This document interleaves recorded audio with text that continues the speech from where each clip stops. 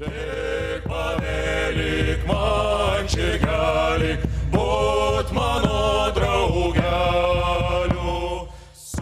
colleagues, thank you for inviting me to present the working group Archaeology and Gender in Europe at this roundtable discussion.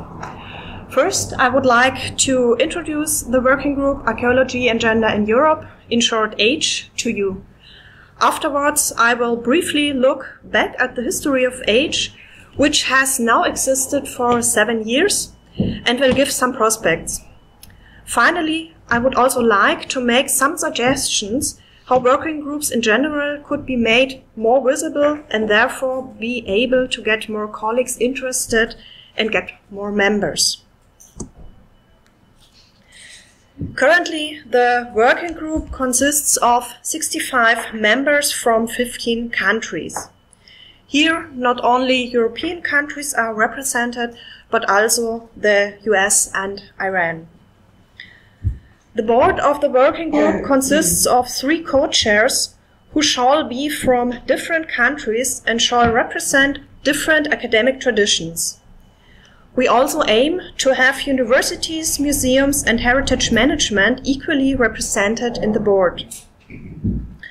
The board is built on a rotation system of 3 co-chairs, with one elected every year at the AGE meeting during the EAA annual conference. At the conclusion of the EAA conference, the longest-serving co-chair retires unless re-elected. At the moment, the board of AGE are Nona Palinkas from Romania, Nancy Wicker from the US, and myself.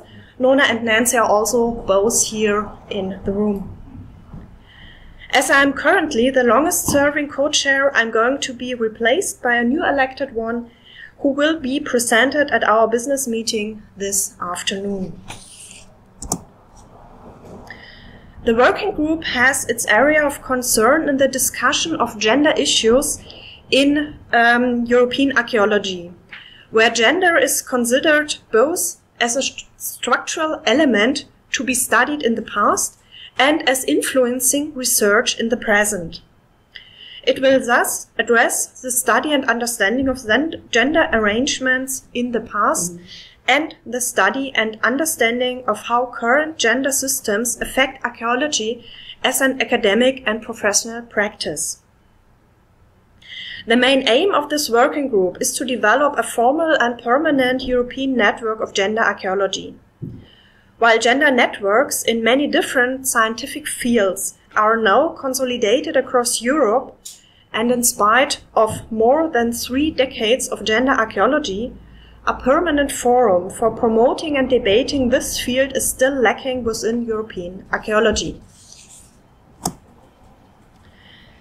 The aims for the EAA Archaeology and Gender in Europe working group are, well, you see it also here on the slide. First, promoting and encouraging gender and feminist archaeology as a consolidated research area. Second, establishing gender and feminist archaeology as a part of the archaeological curriculum. Third, expanding and promoting the theoretical foundations of gender and feminist archaeology in order to encourage new thinking about its significance. Fourth, creating a meeting place and a discussion platform for scholars interested in gender and feminist studies in archaeology and related disciplines. Fifth, communicating research on gender archaeology on both scholars and the general public. Sixth, creating opportunities for collaborative research related to gender archaeology across Europe.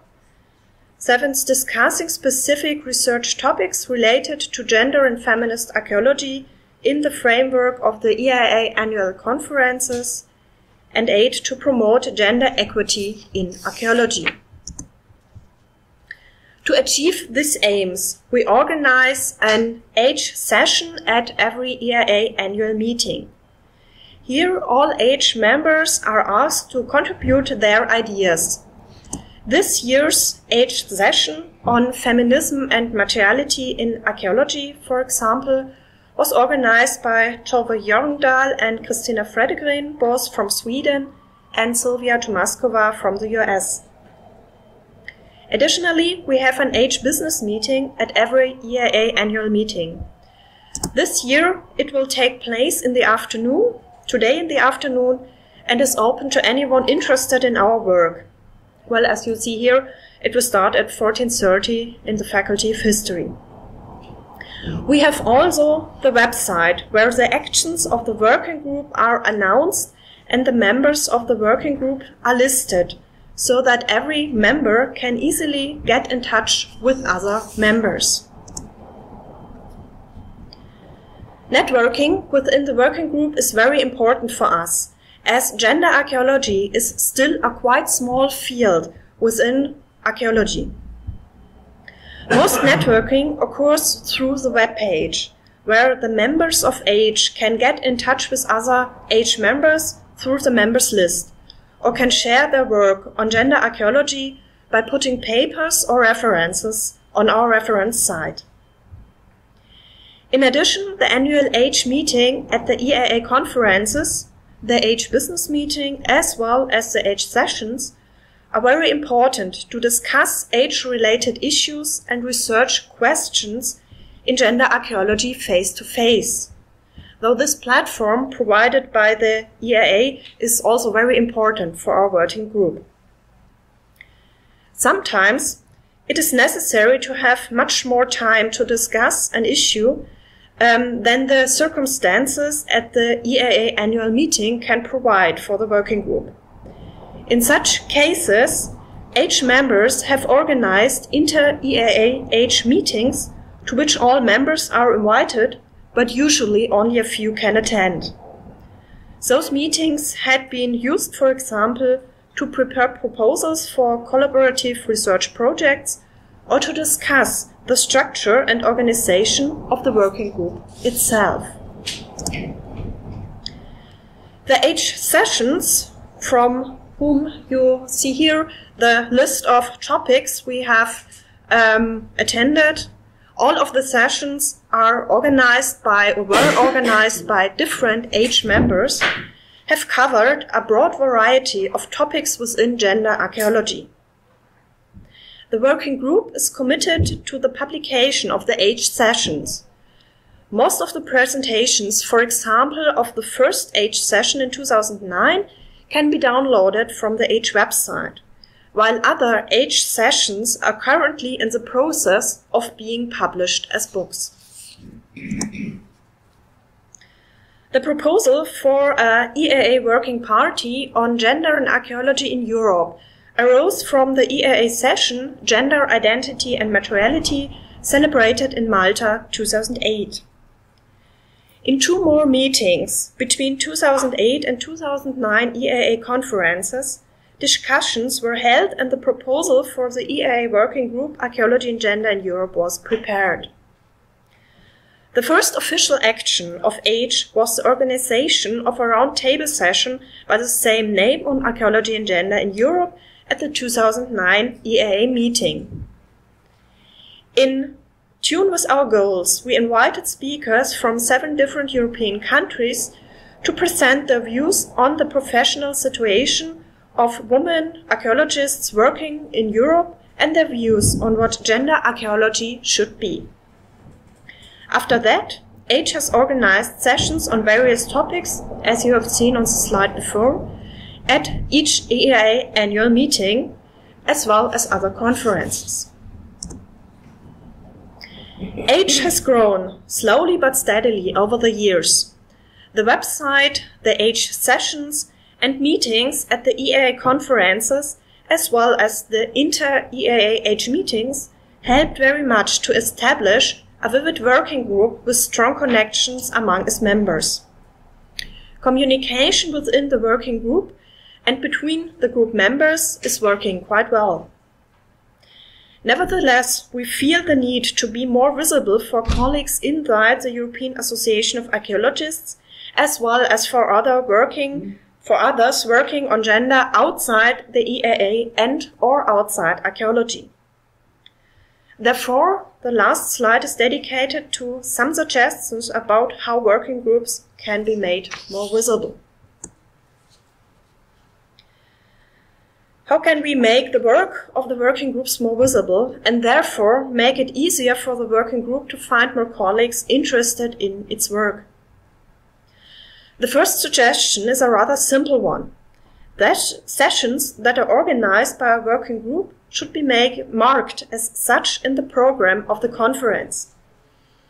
In past years, in case of age, sometimes this was done and the marking was very eye-catching. Sometimes it was very subtle or it did not work.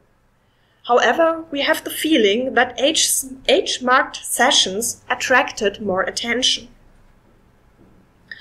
We also organize an age business meeting at every EAA conference. Every year we must discuss when would be a good time for the age meeting. Therefore, we believe it would be nice to have a designated time slot when all EAA working groups have the possibility and the rooms to have their meetings. Perhaps the afternoon of the day of the opening ceremony would be a possible time slot. If such a time slot could be established, EAA members who are interested in the work of a certain working group could predict when the next meeting will take place and therefore plan their travel and their attendance to the conferences according to it. Working groups are usually asked to give short reports of the previous year's work at the annual business meeting of the EAA. It is of course important to include the working groups at the annual business meeting, but unfortunately the reports had often been shortened or skipped due to lack of time. Besides, only a certain group of EAA members usually attends the annual business meeting, and therefore the work of the working groups is only presented to a limited audience there. Therefore, our last suggestion would be to have a poster session, either in addition to the report of the working groups at the annual business meeting or instead of it, where the working groups can present their work to the conference attendees and attract more colleagues interested in our work. I would like to thank my two co-chairs, Nancy Wicker and Nona Palinkish, for comments and suggestions to this presentation, and I would like to thank you for your attention.